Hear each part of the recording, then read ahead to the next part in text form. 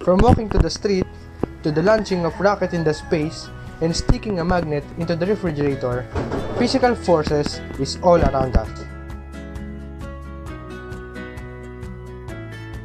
You might not see it, but the fundamental forces deals with many different fields. It governs how objects interact and decay. It is also responsible for all the observation of forces in the universe. Gravitational force acts between all objects that has mass.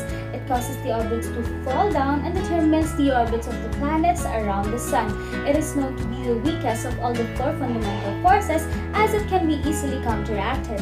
For example, when we lift an object or when we jump, the gravitational force that pulls us down gets counteracted. It has infinite range because gravity is prominent even in the smallest of particles to the largest galaxies in the space.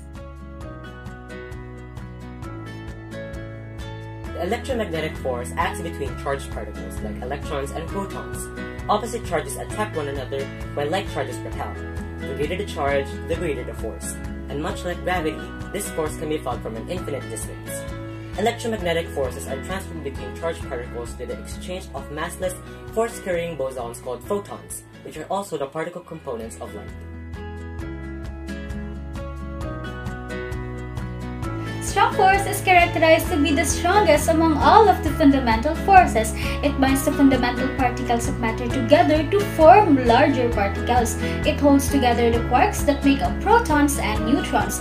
Also, part of the strong force keeps the protons and neutrons of an atom's nucleus together. It is also stated that it is one of the forces to have short range, and once within the short range, massless charged bosons called gluons transmit the strong force between quarks and keep them glued together, hence the term gluon. The weak force or the weak nuclear interaction is the force that is responsible for particle decay.